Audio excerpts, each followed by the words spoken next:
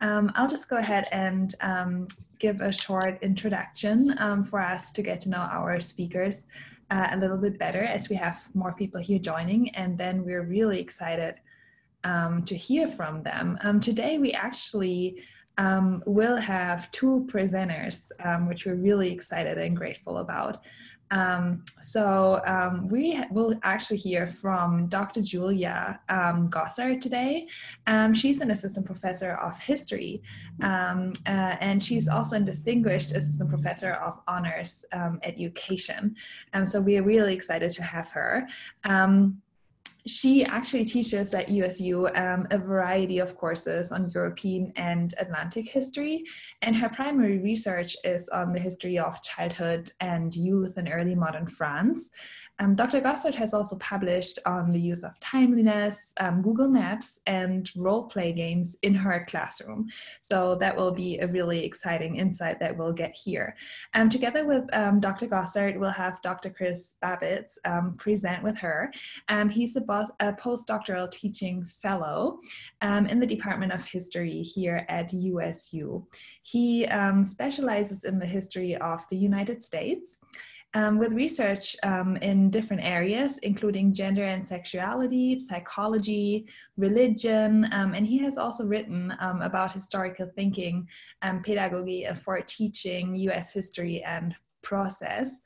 So he actually has a blog for American history, which is going to be really exciting. Today, those two presenters will present on creating collaborative timelines, study guides, digital exhibits, and also storyboards. And the insights they provide will be applicable to any discipline. So please join me in welcoming Dr. Gossard and Dr. Babits here for our presentation. If you have any questions along the presentation, please feel free to just drop your questions in the chat here in Zoom, and we'll make sure to get to them in our Q&A after the presentation. Yes, welcome Julia and Chris. Thank you so much. Can everybody hear me? Awesome. I'm going to go ahead and share our PowerPoint that we have going at the moment. Let's see.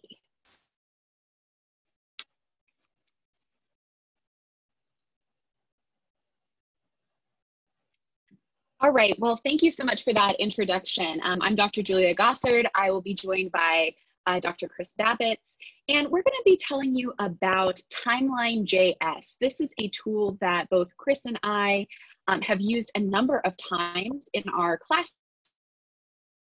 in a variety of different ways. And we wanted to share this with all of you, especially those of you who maybe are looking for something of how to get your students to work collaboratively together on a variety of different topics. You can see an example here from actually one of Chris's uses of this with an American Indian history that he assisted with in making this timeline. So we're going to look at some of those ideas together. Before we get started, neither Chris or I created TimelineJS. This is actually from Night Lab, which is a student-run laboratory at Northwestern University where they create these digital tools for teaching and learning. So we didn't help make this, but we have used it, and we can show you some of the ways that we're going to use this. So today you can see our session agenda there. We're gonna go into a little bit more detail what TimelineJS is on the next slide. Also, how we've used TimelineJS in the classroom. And Julia is really going to go into technical details, how to really use it. And then we'll end with more ideas on how to use not only TimelineJS, but some of the other Night Lab tools that and programs that they've set up. All right, so what is TimelineJS?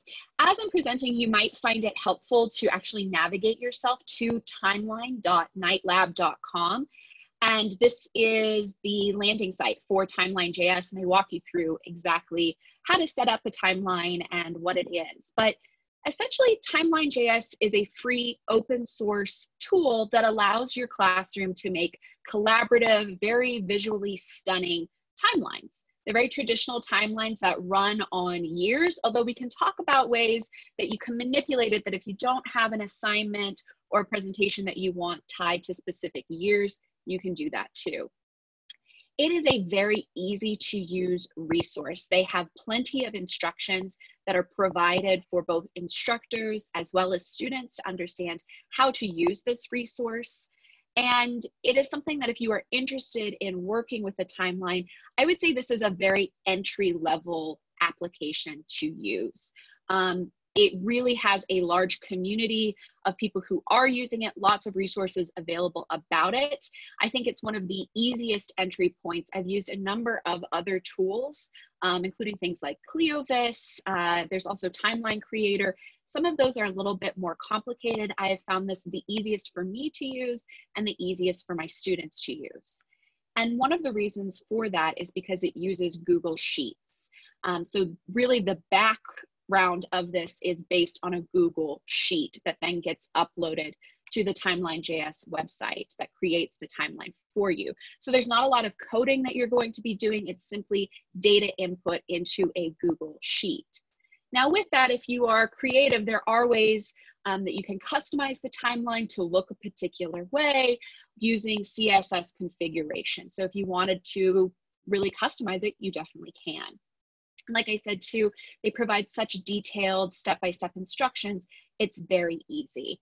Another thing that I like about TimelineJS is that it does allow iframe integration into Canvas. So in your individual Canvas pages, you can actually HTML code this into an iframe so that it can embed within your classroom. So your students can see their entries being put up immediately in the classroom. They don't have to click anywhere else. It can just be seamlessly embedded there.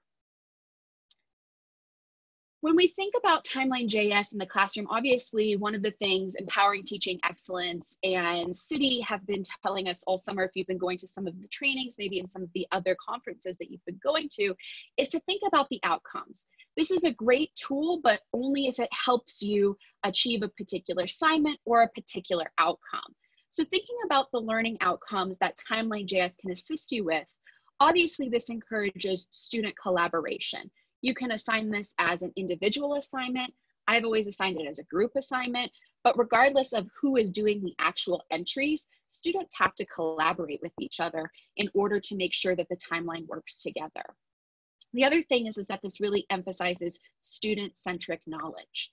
By allowing your students to take on a piece of this timeline, you're encouraging them to take ownership and to create knowledge as part of your classroom experience. It's that apply of Bloom's taxonomy.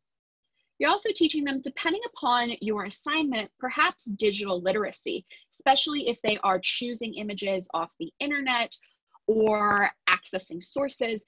You're teaching them some digital source evaluation and digital literacy. The other thing that I really like about TimelineJS is that it's very easy to implement peer review. When you have something that is presented as a timeline, easy for everybody to see all of the different entry points, you're able to do peer review very easily, which teaches students about that process. And also this teaches students about professional presentation skills. I've used TimelineJS primarily in my general education surveys. Very few of my students are probably going to go on to be professional historians, but they're going to use a lot of the tools that I teach in that class, like critical thinking or presentation skills, in their career. So this gives them an easy entry point to thinking about presentation skills. And to just kind of emphasize what I've done with TimelineJS, to give you a little bit of almost a case study here. I've been using TimelineJS in my classroom for the past 5 years with a project called Food in the West. I determined that I wanted my students to do a research paper, but not in the traditional way. This is in a general education survey. I didn't want them to just write a research paper. I thought, what's a more interesting way that they could access those same skills? And I came up with the idea of having them create a timeline. As you can see here, we have Khrushchev holding a big ear of corn. It's one of my favorite images from my course, where students think about the history of food and they tie it back to larger historical narratives. And they do research, they come up with a topic, they have to use a particular number of sources and analyze this. And they do 3 entries over the course of the semester. It's a considerable amount of their grade. It's 20% of their grade, and they can do this in groups or they can do it individually. And this really helps them to understand how history can be applied. It applies their critical thinking skills and allows them to see their knowledge in one place. I also use this as on exams, I'll usually put an identification term from something that is on the timeline that they would have had to have accessed as well. So it's serving a dual purpose there. So in coming up with this assignment, I thought about how does this fulfill some of my learning objectives? Well, it's teaching them those research skills. It's teaching them source evaluation, because I make sure that within this, I have them access at least 2 secondary sources as well as a primary source, and I make them evaluate them. It's also teaching them concise writing. As you can see on the screen, these aren't excessively long entries. They're about 300 words in total. So they're having to think about how do I effectively and efficiently get my critical thinking and analysis across. This is something I'm sure most academics could work on ourselves, is how do we write concisely in a way that is still impactful. It's also teaching them a little bit about project management. Especially with a group project, writing something, splitting up the responsibilities is really important and gives them a number of skills in presentations that they can split up. Like I said before, it's also giving them a chance to evaluate their peers. There's actually a formal peer evaluation process I go through, and professional presentation. I have all of the assignment instructions for this available on a resource that I'll show you later that you can access. You can remix for your own classes if you would like, or take inspiration from it. But this is how I've generally used it. Chris, how have you used it in your classes? The first time I used TimelineJS, I was actually a supplemental instructor for American Indian history. And one of the things that we noticed after the midterm was that a lot of the students didn't understand maybe some of the basic historical thinking skills we wanted them to understand, which are chronology and change over time. So we implemented a TimelineJS assignment for extra credit that help students visualize when and where events happened in American Indian history, which is often not taught in depth before the college level, or even in the college surveys often, to then use as a crowdsourced study guide on the final exam. And what we found were that students performed much better on the final exam because not only had a lot of them created these extra credit timeline entries on topics that we were covering, but they got to really visualize it and see it. And that was one of the things that they commented on, not only in my evaluation, but the instructor of records evaluation. Yeah, I think that idea there that they're applying, that they're visualizing this, can speak to people who learn in a variety of different ways for certain. I think one of the biggest things that using this assignment over the past several years has taught me is that there's also an unintended but very important outcome of using TimelineJS. And that's actually that it teaches your students the Google suite of services. A lot of your students may be familiar with Google Docs and Google Sheets and Google Hangouts, but a lot of them aren't. And especially if you're teaching a first-year course, this can be a really impactful skill. I had on my evaluations almost every single year, it's like I had no idea that I could use Google Docs, and it's fabulous because I can share my work with anybody. It automatically updates it if I'm online, so I don't have to worry about my computer crashing or my dog eating my homework. This really is something that it teaches those students too. So that's kind of a hidden skill that this uses as well. Let's get into some of the technical details of how to do this. This is kind of a how-to session. So we wanted to make sure that we go through and we actually show you how to do this.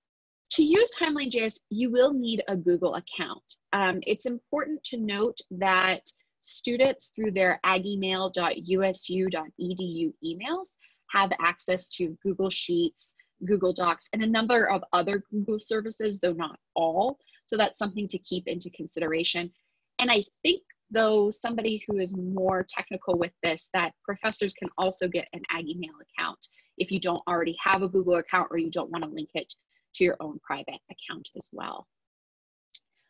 You'll also need the Google Sheet template that I'll show you in a moment, and the Night Lab instructions. And this may be where you want to maybe even minimize Zoom and follow along with me through the nightlab.com, timeline.nightlab.com website if you want to, but I'm actually going to take you there now. So let me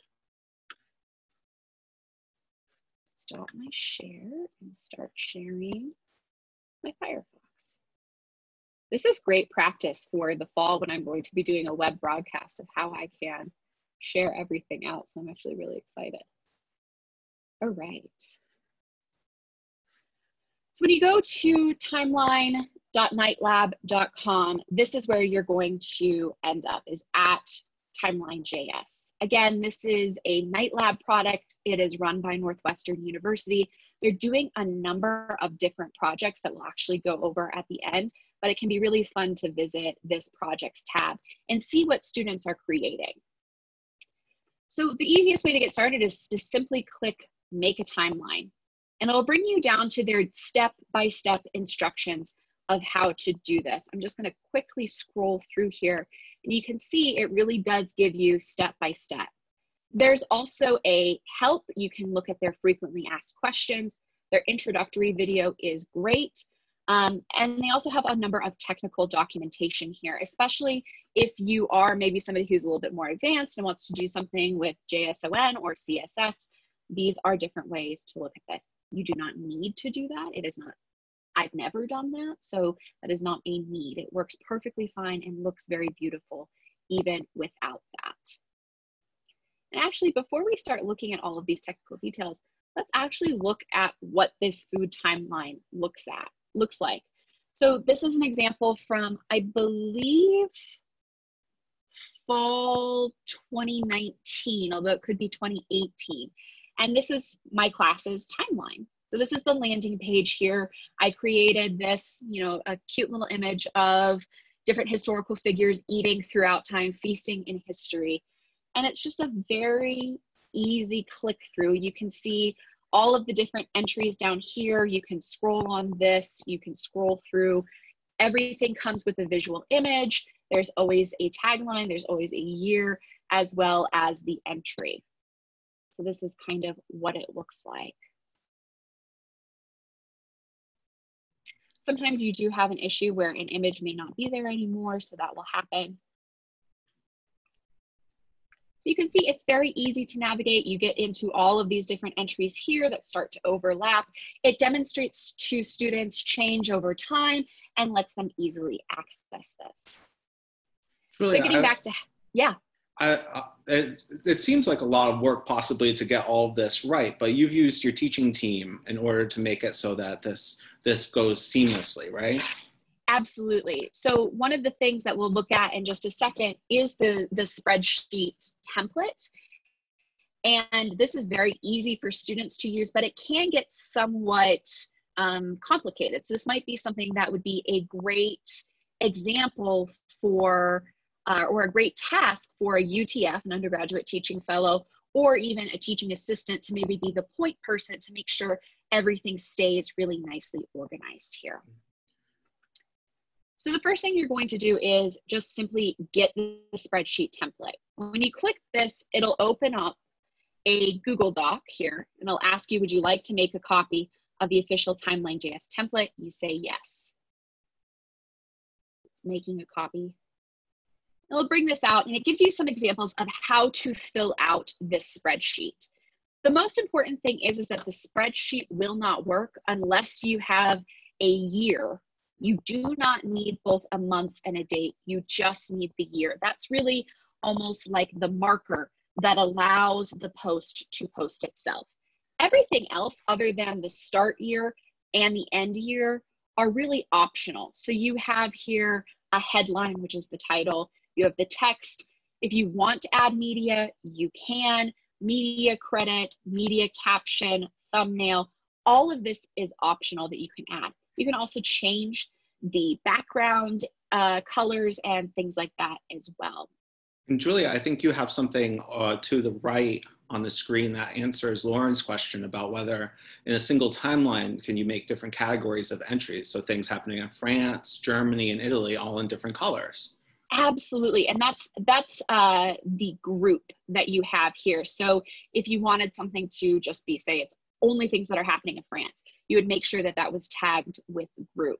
So there's a great way that you can organize this and customize it to your particular learning needs. So this is the template. I'll show you one that I recently did just myself, filled out. So this is one filled out that I did, the French Revolution, a timeline. One of the great ways that I think you can start to use this, I think a big piece of advice is you should know how to use this before assigning it to your students. And a good way to do that is use it in a lecture or in a teaching activity and make yourself familiar with what some of the maybe the eccentricities of it are, as well as what's super easy. So I created recently a French Revolution timeline to use in my lecture about the French Revolution. As you can see here, I only have, for most of these entries, the year filled out. Display date means the date that it will display as. It will usually span this on the bottom down here. That's the span date. But if you just want it to display one date, that's what we would put here. And so I just put this all together. So this is what it looks like filled out with sort of just the basics that are there. These can get a little bit unwieldy when students have massive amounts of text, and that might be about making sure that this is not necessarily wrapped text. If you're familiar with using spreadsheets, you might not want to wrap that text. There, you might just want to have it go without wrapping it. So that's what it looks like filled out. Really, I think we can answer some questions too at this point, because Marcus asks, if you don't have a teaching assistant, is it possible manageable? And I think that this spreadsheet shows that it's pretty easy for students to navigate on their own. For larger classes, I think a UTF, undergraduate teaching fellow or teaching assistant, definitely helps out with that. And I was very much in that role myself the first time I used this. You know, if you are teaching a 40-person course, this is very manageable on your own. Because students can go in, they can upload things, and you can double check as you're clicking through the timeline to make sure that everything uploads right. The first 2 years that I used this in my survey course, which was, I think, 120 student enrollment, I had them upload it themselves, and there were no problems. There was sometimes like they might skip a line or they might accidentally mess something up, but if I checked it and I told them how to fix it, they would immediately fix it. So it can get a little bit unwieldy, but it is definitely something that you can do yourself too. And you can put the responsibility on your students and say, you know, part of your grade is figuring out how this works. There's plenty of documentation that I will provide to you, that Night Lab provides to you, that you can put this into a spreadsheet and to use. And there's one other question about time frames. And I'm a 20th century historian, so I don't know the answer to this, but it looks like Evie is in the geosciences and is wondering if you could have timeframes that go back millions or even billions of years. I believe that you can. I believe that the only thing that you do different for that is you provide a negative value.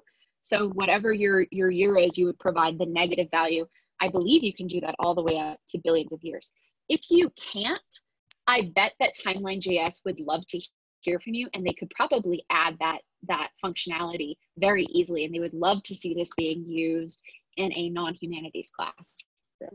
And one other thing is you can create categories for time spans. So one of the nerdiest things I've ever done was I used TimelineJS for my comprehensive exam studying.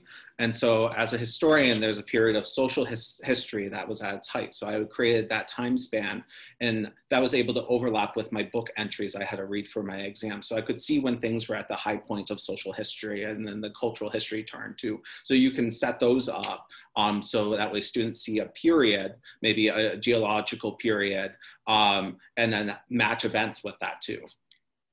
The other thing you can do too, if you have no interest in associating it with a time at all, that's fine. If you want to use this more as just literally flashcards on a screen to get student engagement, that's a great way to do this.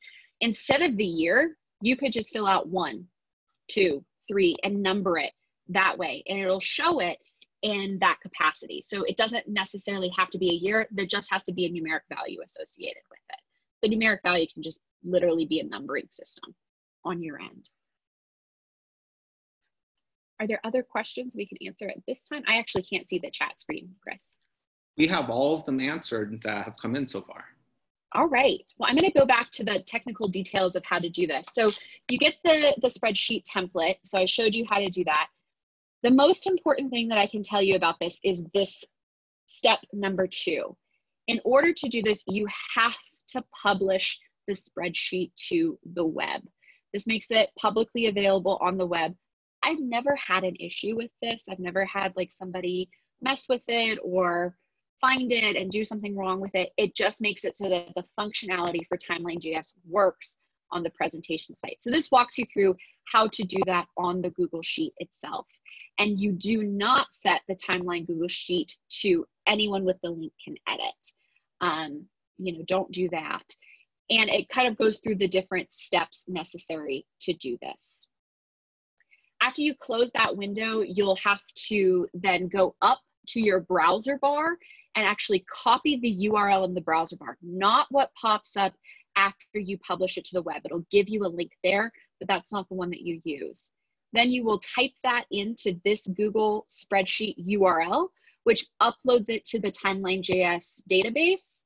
And then they will give you your shareable link to now your timeline, which then will look something like this. And that's where you can, I would definitely bookmark this. You can find it again very easily by just going through that same step process again. But this is also where you're going to get the embed HTML code for the iframe for Canvas. So it's sort of a multi-step process. You only have to do that one time. It will automatically update all of the entries that are put on the Google spreadsheet each time that an entry is put in there. So there is nothing that you have to do after these initial 4 steps on the TimelineJS website. Everything else just comes directly from the Google Sheet update. So we have 2 questions. One from Sure. Jolyn asks about creating interactive graphs that can be used in a Canvas course. We're going to get to a different tool that they have that NightLab has created that we'll get to that. So Jolyn, we will get to your question. And then Duke has asked if we have any experience with students using this to chronicle their own process of completing a physical building type project. So like a build log for a physical item that they create. We're both historians, so we haven't done that, but just thinking about the skill a historian has, which is, you know, the process, chronology, change over time, I think that would work wonderful if you're having students think about what they need to do first in order to have a cause and effect or something that comes after that. I think that would be very useful for them. I think that that would be a great use of that. And you could use the years there, right? You could use, you know, the actual dates and the month and the day and even the time if you wanted to there. I think that'd be a fabulous use of this, that you're also having real transparency that comes. And you could put that in your Canvas course very easily. And that could be sort of the access point for them with that iframe.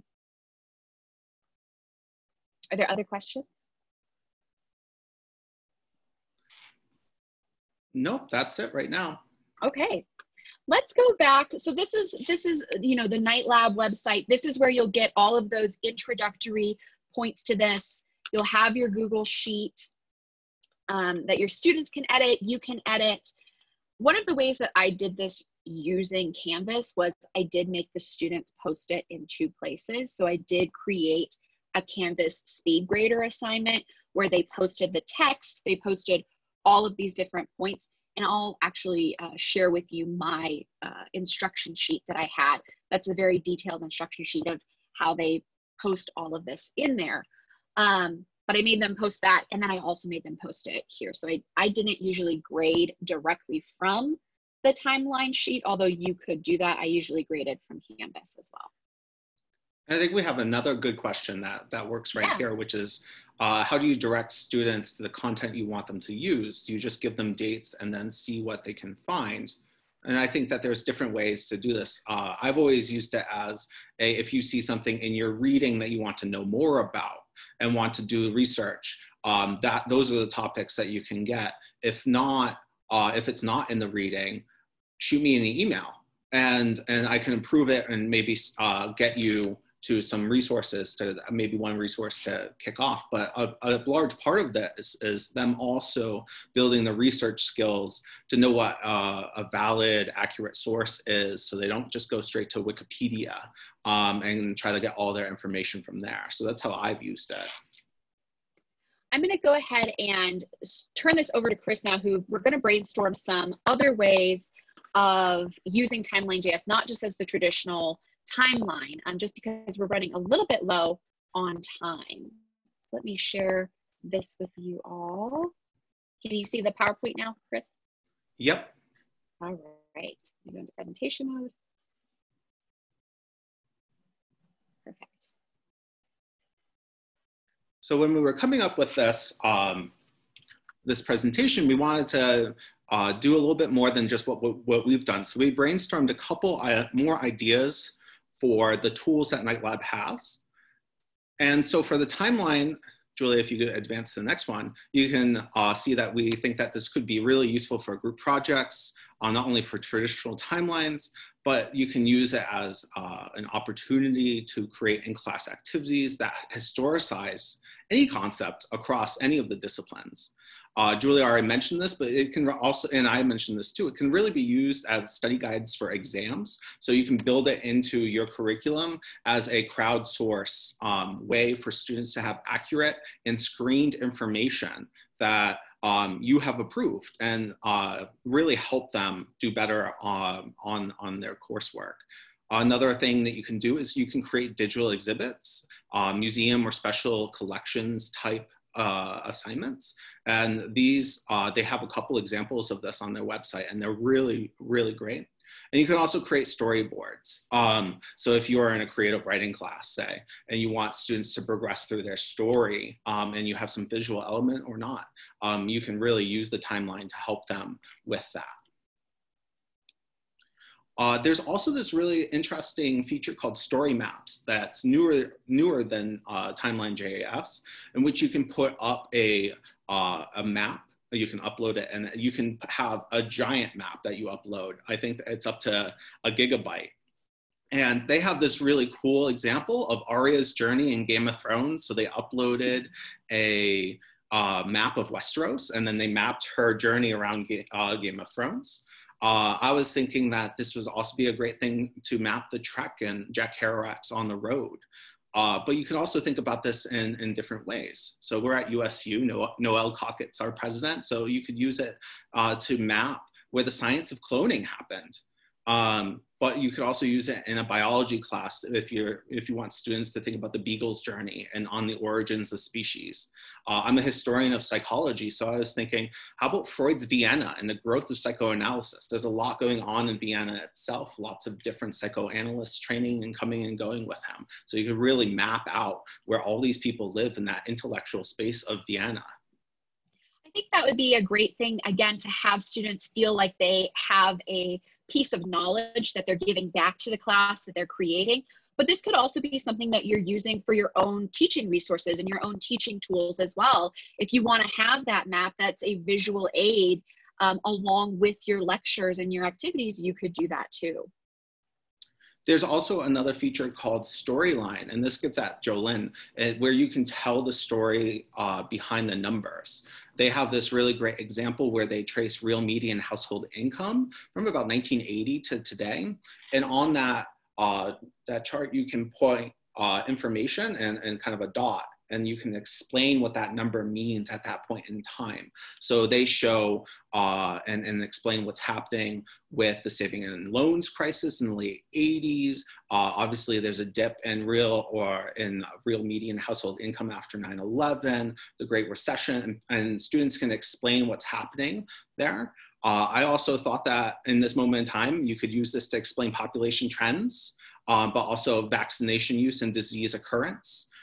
You could chart the growth of free-range farming over especially the past 40, 50 years, and you could explain, you could have some legal and law cases that have maybe exposed Monsanto and things like that. Also, you could use this to maybe chart and explain federal funding in STEM from World War II to today. See the growth right after Sputnik, for example, and what has been going on with federal spending in STEM for the past 70 years would be another great project. So to access both Story Maps and Storyline, you could still go to timeline.nightlab.com and you would just click on projects and you'll see both Storyline and Story Maps there. It's done by all the same people. And Chris, correct me if I'm wrong, but these are done in very similar ways using Google Sheets and different sorts of interactive tools that way. Yeah, they're both done with Google Sheets and very simple, 4 or 5 step directions for these two. So to kind of end this out, both Chris and I have written about using TimelineJS specifically. My piece, Food in the West Using TimelineJS in the Classroom from AHA Perspectives, includes an instructions packet that I would, if you're interested in using this, you can use it yourself, adapt it, but it also maybe walks it through you using the process too. So that's available here as well. And you can see Chris's piece from Not Even Pass. But we hope that you'll experiment with TimelineJS, that this will be something that will help your digital teaching toolkit this semester. And I think we are out of time, but we're happy to stick around and answer any questions for a few minutes, if that's okay. Yeah, thank you so much, Julia and Chris. That was amazing. Yes, I've seen some of the questions. Of course, the slides and all materials are going to be shared after the conference. So the slides will be posted. The recording of the entire session will be posted as well. So that's definitely going to be made available. I'm just seeing if there are any other questions coming in. It seems like everyone is just thanking you guys. That was a really great presentation. Everyone has really enjoyed it. If there are no other questions left for right now, I'm sure Julia and Chris will be happy to answer other questions via email as well.